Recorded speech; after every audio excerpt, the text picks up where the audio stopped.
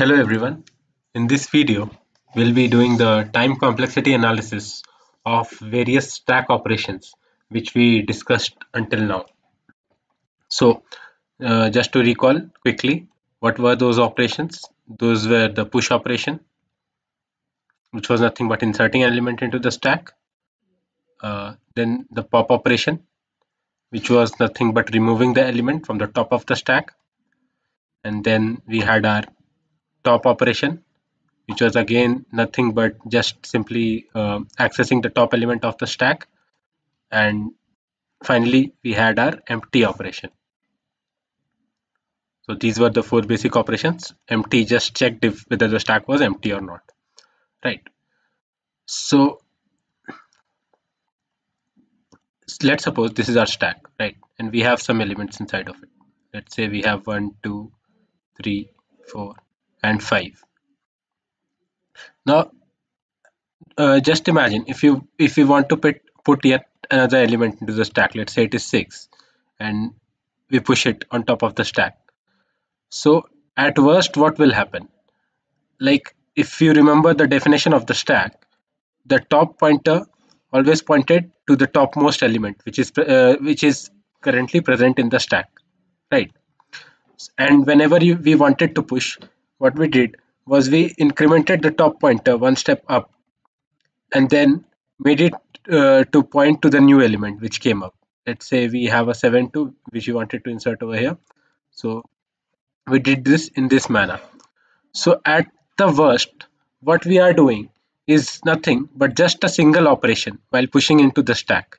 We don't care how or what the other elements are there in the stack, or how are they arranged, or like, because in an array, if we wanted to push a new element, let's say like if we had this as an array 1 2 3 4 5 6 and 7, and let's say we wanted to push 8 over here, somewhere over here.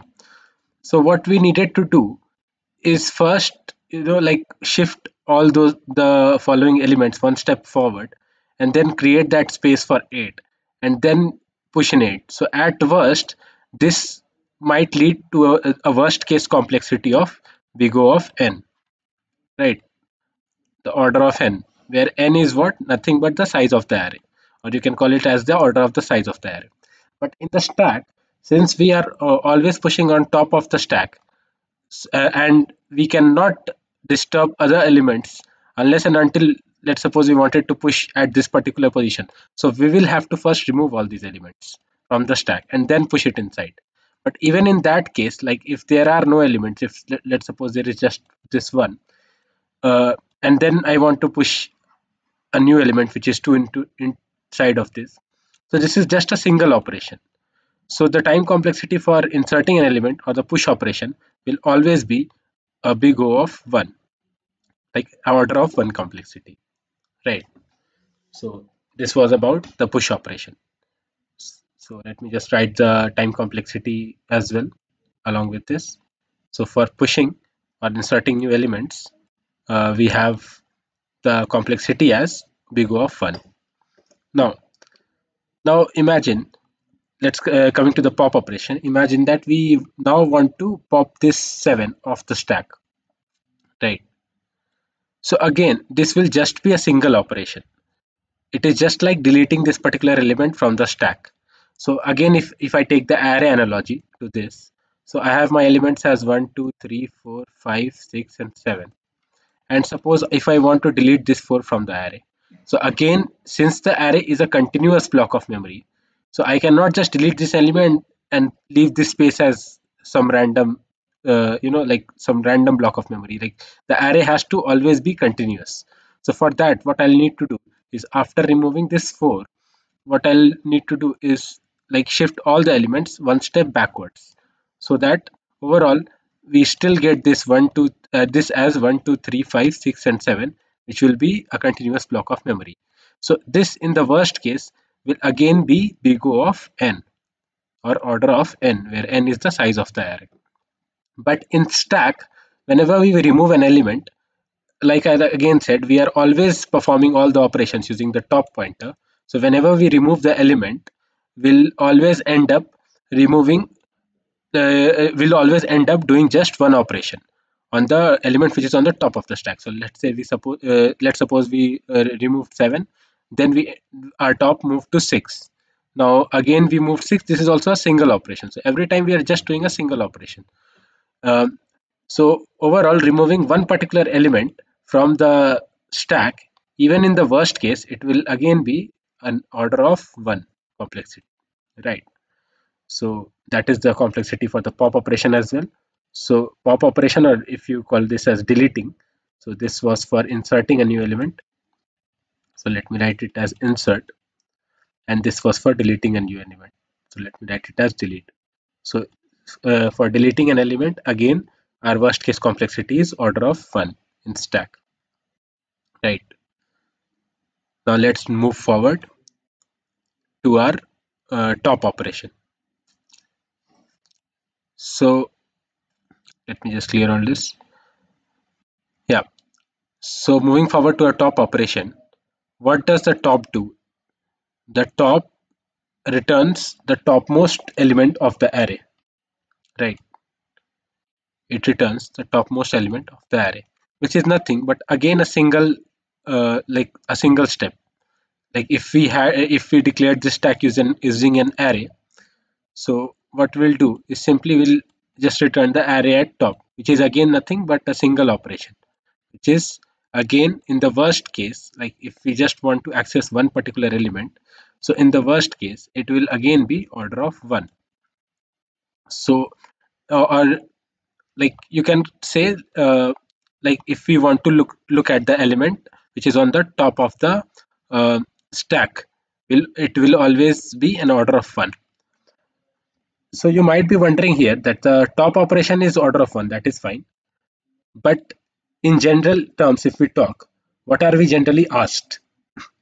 We are asked for the time complexity of lookup, right? This is called the lookup, or instead of lookup you can also call this as a search, or searching an element. So here is where things get a bit tricky in stacks. And how so? Now let's suppose if I have this 3 in the stack, and if I want to search whether this 3 is present or not, so what I'll have to do is there is no way in which I can directly access this 3. Like I keep on repeating that for accessing elements into the stack, we always need to do this using the top pointer, right? So if we want to search for this 3, we'll again have to do it using the top pointer itself, right? So how will we do that? So for reaching to this particular 3, uh, if we want our top pointer to be pointing to this 3 so that we can know whether this 3 exists or not, we'll first have to like, let me just change the color. Yeah, so we'll first have to remove these elements. Like we will have to pop this 5 off the stack, and then we'll have to pop this 4 off the stack, and then finally my top pointer will be pointing to this 3. And whenever I get this condition, like where there is, let's suppose again we are implementing the stack using an array. So whenever we reach this particular condition, that array at top equals to our key is what, nothing but whatever you are looking for in the stack. So whenever our array at top equals to key, we know that we have found our element. So in this particular operation, what we did was we just had to remove 2 elements, right? But if we consider the worst case scenario, what this can be is we'll end up, like, let's suppose we are in this particular stack itself. Like let me just clean this up and make it again. So let's suppose I have I have that particular stack itself, and let's say I had those elements, like those were 1, 5, 3. Okay, 3 was first, but you get the point, right? So let's suppose we had this particular stack, and now we are searching for 7 in the stack, which is not present. So what we'll do is our top pointer will be pointing over here. We'll check 2 with 7. Is it equal to 7? No. So this 2 will go out. 4, is it equal to 7? No. This 4 will go out. Similarly, 3, no. 3 will go out. 5, no. 1, No. So if you carefully observe, what we ended up with is we ended up removing all the elements from the stack. So let's suppose we had n elements in the stack. So we had to pop all the elements one by one n times. And since the complexity of popping, as we discussed, is order of 1, so popping n elements would be n into 1, which would be order of n again. So we ended up with a worst case complexity of order of n while searching for 7, which was actually not present in the stack. So the worst case complexity for searching or lookup could be order of n in the stack. So for searching or lookup, we have order of n. Sorry, not 1. Where n is what? N is nothing but the size of the stack. You can call it as the order of size, order of n, m, whatever you want to call this. That's fine. Yeah. So this was about the main time complexities: insert, delete, and search. And if we just want to see the time complexity of this empty function, so this is nothing but, again, we are just comparing whether our top is -1 or not. And as we know, comparing is nothing but an O of one, order of one operation, right? So this function or this method will again be an order of one complexity. So just to recap, the complexity time complexity for inserting an element into the stack is order of 1. For deleting is again order of 1. For searching or lookup, it is order of n in the worst case. And for this particular function of our stack, which is a basic function, it is again order of 1. So yeah, this was all about the time complexity analysis of various stack operations. So I hope you guys enjoyed this video. Hope to I hope to see you in the next one, where we'll be discussing some basic questions on stacks. Okay, thank you.